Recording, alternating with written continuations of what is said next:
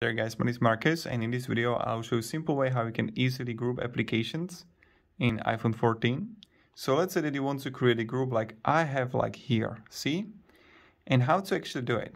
So what you need to do is to hold an application, and did you see what I did?